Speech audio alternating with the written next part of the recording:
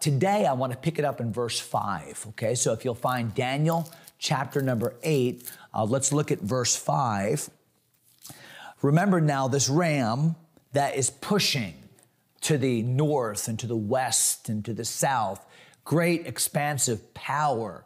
And we found that to be true in history.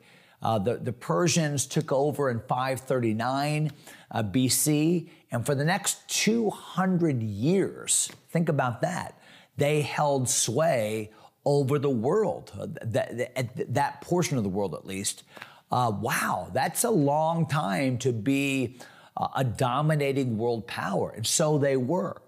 But we're now going to skip forward in history a couple hundred years and look at the nation that destroyed Medo-Persia. So look at verse number 5. Daniel is speaking, and as I was considering, behold, remember what we said that the word behold means? It means suddenness, like all of a sudden. So this is something that's going to happen, come on the scene quickly. The Bible says, and behold, an he-goat came from the west on the face of the whole earth, touched not the ground, and the goat had a notable horn between his eyes. So here we go again with animals and horns and suddenness and what in the world is happening? Well, the Bible's going to tell us. So the best interpreter of the Bible is the Bible. And that's something for us to keep in mind. It's unwise, and I'll just say this as an aside. It's unwise for us when we teach the Bible, when we preach the Bible, when we comment on the Bible. It's unwise for us to say things dogmatically that the Bible does not say. Sometimes if we're not careful, we'll almost have a mystical reading of the Bible. We'll make everything represent something. Like the 5 stones of David. You know, we need to take the stone of faithfulness in our life, and the stone of, if we want to win the battle, we need to wield the stone of purity, and the stone of, those things are true. We ought to be pure, and we ought to be faithful, and we ought to be courageous, and we ought to be whatever. But that's not what the stones of David represent. That's not. So we do the Bible a disservice when we make it to mean something that it doesn't mean, to give it some kind of a mystical meaning. Then we can make the Bible say whatever we want it to say. So especially is that true when we talk about prophecy. We don't want to make the Bible say something it doesn't say. We want to be very careful. When the Bible says something means something, then we can say that dogmatically. When the Bible says that this represents this, then we can say that dogmatically. For instance, we can say that the Passover represents Christ. Why? Because the Bible tells us that. It's not just a clear symbol, but the Bible says in 1 Corinthians chapter 7, it's Christ our Passover. We can say that Melchizedek represents Christ. Why? Because the Bible says so. So let's be very careful about what we say the Bible says or doesn't say. There was something else I was going to say about that. Oh, yes. 1 Corinthians chapter 2, the Bible says that one of the ways that we understand the Bible is by comparing spiritual things with spiritual.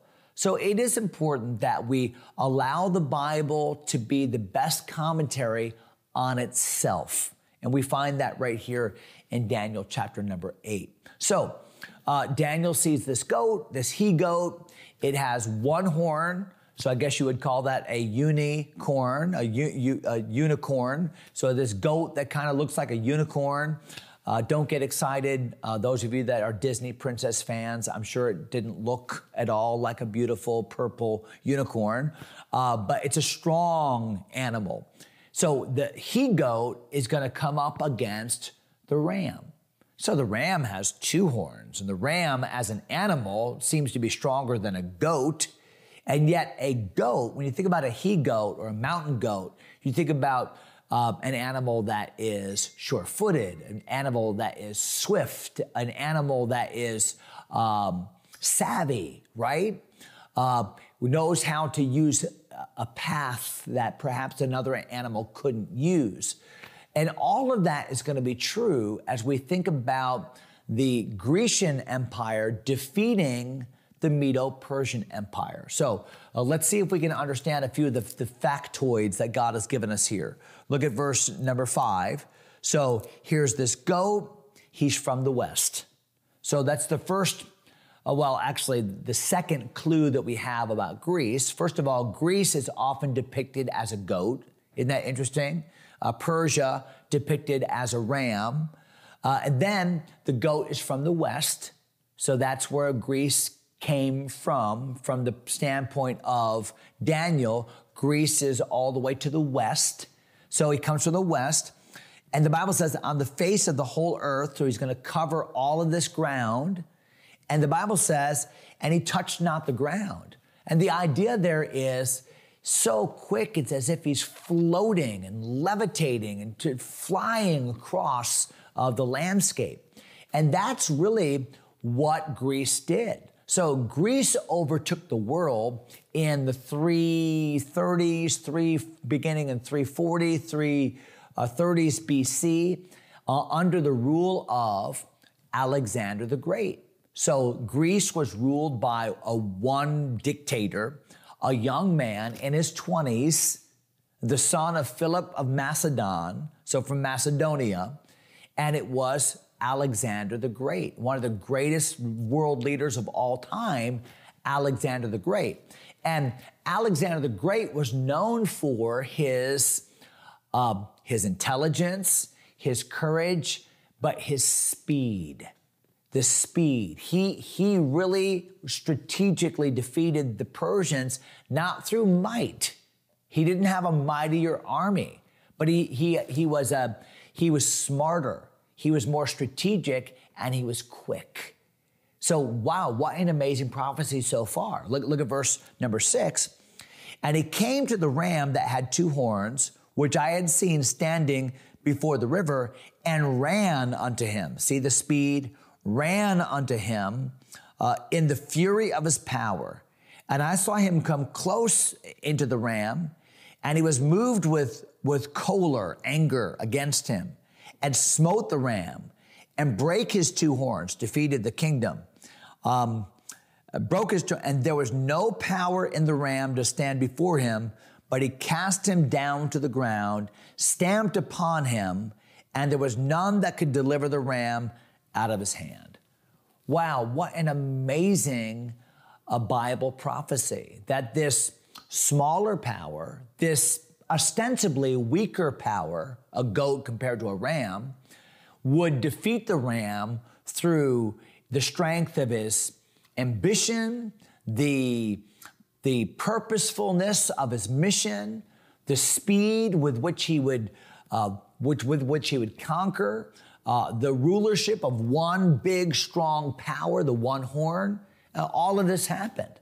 So Alexander the Great marched against the whole world. He defeated the whole world, including areas like Egypt, but really the world power was Persia, and he fought Persia in 2 great battles. Actually, more than that. We can go all the way back to the late 400s BC, where Xerxes, the one that married Esther, had lost a great battle against Greece at the Battle of Salamis. It was a naval battle. And he came back, and that's when he came back and married Esther. So that's a whole different battle. But years later, under Alexander, they fought the battle at Issus. So if you look at a map of the Mediterranean Sea and look in the northeastern corner of the Mediterranean Sea, like up by Cyprus, even northeast of Cyprus, there's a little strip of land called Issus in Turkey, kind of where Turkey turns the corner and you start coming down south, Lebanon, and eventually to Israel. Okay, in that corner, Issus, Alexander defeated the Persians, but it wasn't the major battle. And then 2 years later, after having defeated Egypt, he met Persia on the plain of Gaugamela. I think it's Gaugamela. Anyway, Gaugamela. Something like that. But anyway, at that battle, the Persians had like 250,000 troops. I mean, they just vastly outnumbered the Grecians. And yet, and you can actually look up a mock-up of this battle. There's a couple different ones if you want to YouTube it. It's amazing. And Alexander defeated the Persians through strategy, through speed, through sheer willpower. It was an amazing victory for the Greeks. You say, wow, great Alexander. Wow, amazing strategy. Wow. But the wow is not Alexander. The wow is God. Because God is showing Daniel all of this. Daniel doesn't even know about the Greeks. Daniel has no clue about them. They're still way in the future for Daniel. And yet, what is God doing? He's showing that in the times of the Gentiles, when it seems that Israel is just going to be a little pawn, just a little footnote in world history, God is showing, no, Daniel, I am in control. And even though it looks like on the world stage, these are the big players, this ram and this goat, what I'm going to show you is that all of it is just the big backdrop against which I'm going to do my great work for my people. Now, do we see that in the kingdom of Persia? Sure. As Cyrus sends the people back to rebuild the temple, as Xerxes marries Esther and the whole story of Mordecai and Haman, as Artaxerxes gives the permission for Ezra to go back or Nehemiah to go back and rebuild the wall, we see God's fingerprints over all of it. In the Grecian Empire, we're going to see some horrible things happen to God's people, things that presage Antichrist himself. And yet, what's true? God is orchestrating. God is pulling the levers. God is in control. And so tomorrow, Lord willing, we'll talk about this Grecian Empire, how it came to power, what happened to Alexander the Great, who took over for him, how that affected Israel, and how that plays into ultimate prophecy in the end times. It is just so fascinating, and all of it points back to God's word is true, and God is in control. So come back tomorrow, 10 o'clock. We'll talk about Antiochus Epiphanes, and we'll talk about Antichrist, and we'll talk about how all that relates to this world power that we call Greece. Hope to see you here tomorrow at 10. God bless you, my friends.